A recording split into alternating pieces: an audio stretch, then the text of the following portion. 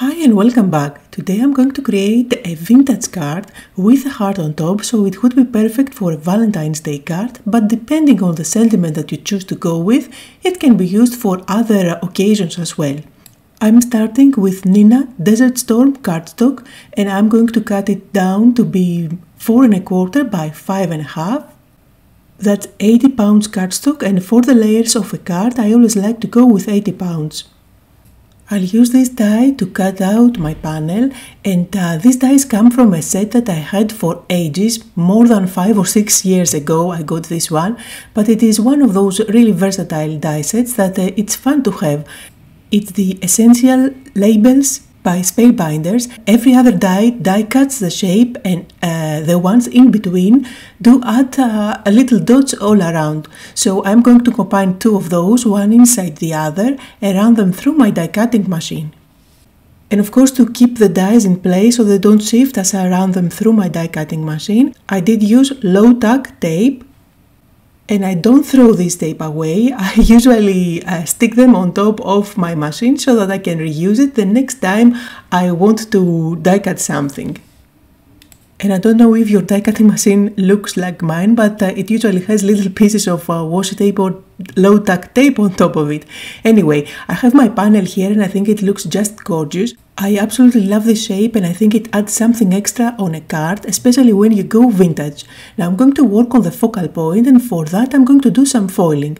These hearts, the foiling plates, are from the latest kit by Spellbinders and you can check it down below. If you don't have this foiling kit, then of course you can just die cut a heart to replicate the design and make a similar card. However, adding foiling on a focal point really adds that extra touch on a card. Now the kit comes with red foil, however I'm going to use copper one that I had in my stash. I'm using this handy little foil trimmer to cut out the pieces so that I don't waste any foil, and I'm also going to cut out a piece for the sentiment as well. As my foiling machine is getting warm, I'm going to prepare all the pieces. I like to secure the foiling plates on top of my paper and the foil using some low tack tape, or you can use washi tape for sure. Just to make sure that nothing is going to shift. There is a lot of movement there since you have to take out the platform and run it through your die cutting machine, so it's better to be safe. For my heart I decided to go with this dark red cardstock. Since I'm going for a vintage look and feel, I didn't want to use any bright red color for my heart. Now my foiling machine is ready, nice and warm. I'm going to place the two sandwiches that I created, the heart and the sentiment, and then I'm going to press that button and wait for it to stop blinking. I can place the plates on top. You have to wait for a few seconds and then this is going to stop blinking and you can take the whole platform and run it through your die cutting machine. I'm doing that very slowly and a couple of times, and every time I get a good impression. This time I didn't have any overfoiling, but if you get some overfoiling you can always erase it with a sand eraser. Now these plates are quite warm, that's why I'm going to use my magnetic tweezers there. This is not so hot that it is going to burn your fingers, but it is better to avoid. Now you can see the beautiful heart and how copper looks on top of dark cardstock, dark red cardstock. I absolutely love the look. And here is the sentiment that I foiled on the craft cardstock. I'm going to do some die cutting and I prepare all the pieces that I need for the finished card. So I have the heart and the die around it. I'm also going to use this label die to die cut my sentiment. And then that foil kit also comes with a set of tiny little flowers as well as those tiny little leaves. Now notice that since I am going for a vintage looking card, I am not going to die cut the flowers from white cardstock. This is off-white vanilla actually, and I am going to show you how I die cut these flowers, a set of 2 and a set of 2 leaves, but I will go ahead and die cut even more. I will also die cut more leaves from a different colored green cardstock, a lighter one, so that I have some variation on the finished card. Now back to my panel, I'm going to do some stamping. For that I'm using a very old stamp that I had in my stash for years. This is a text stamp that I keep on using again and again, mainly on my art journal projects.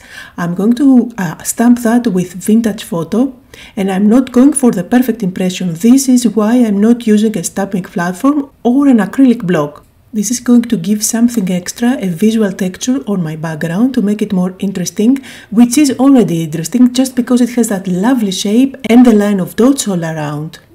Now I'm going to do some inking only on the edges, again using vintage photo. And by the way, this is not the oxide, it's the original distress ink. Now here is what I found. I forgot completely my technique of inking with distress ink.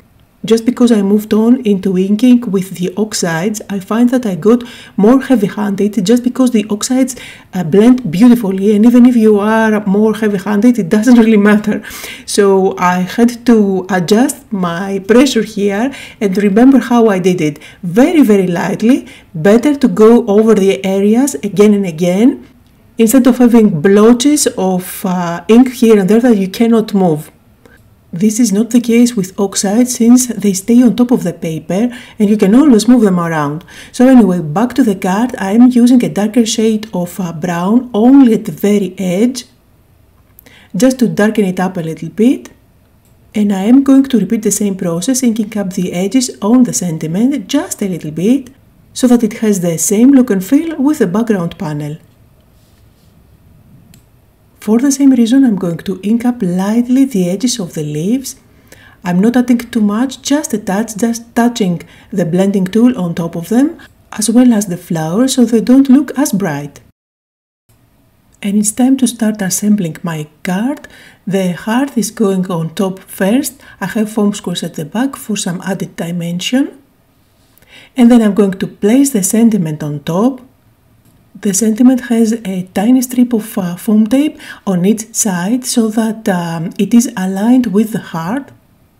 On the flowers I did add some dimension using my tool there, but you can do that with your fingers as well. And then I'm going to stick the small flower on top of the larger one, making sure that it is offset so that it looks fuller. I'm going to repeat the same process to create 3 flowers. And I did the same thing for the leaves. I'm adding some dimension with my tool. Again, you can do that with your fingers. And I'm going to use my tweezers and pinch them on the edge so that they look even more dimensional. I am embellishing with the flowers and the leaves, the sentiment on the edges, and I'm going to use 2 of the flowers on one side and the other flower on the other side.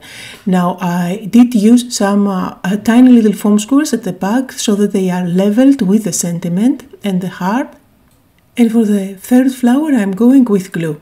On a scrap piece of paper I'm adding a blob of glue so that I can easily touch the leaves there and then tuck them underneath the flowers. I will make sure that I place different colors of leaves next to each other so that the composition looks more interesting, so a darker and a lighter leaf. And here is the finished look. There is something with vintage projects and pearls, so I always like to somehow incorporate them in my projects. That's why I'm using these tiny pearls. These are from Dress My Craft and they are called flower pearls. I'm going to add 3 of them on each and every one of the flowers at the center. And just because these are super tiny, my embellishment wand to the rescue. It's super handy to work with it and I always keep it on my desk next to me. Now of course you can stick this panel on top of a pre-folded card that's 4 1/4 by 5 1/2. However, I wanted to keep that shape, that's why I die cut 2 more panels. And this is vanilla cardstock so that it matches the look and feel. I don't want to have anything bright white. I'm going to stick the panel on one of those 2 shapes, which is exactly identical, but you will be able to see that vanilla cardstock peeking through those dots. Then for the other panel I'm going to bring in my scoring board and I am going to score a line at the top. It can be 1/2 inch, it's up to you. It can be 3/4 of an inch. By the way, my mini scoring board is by Dress My Craft. They have some really handy tools.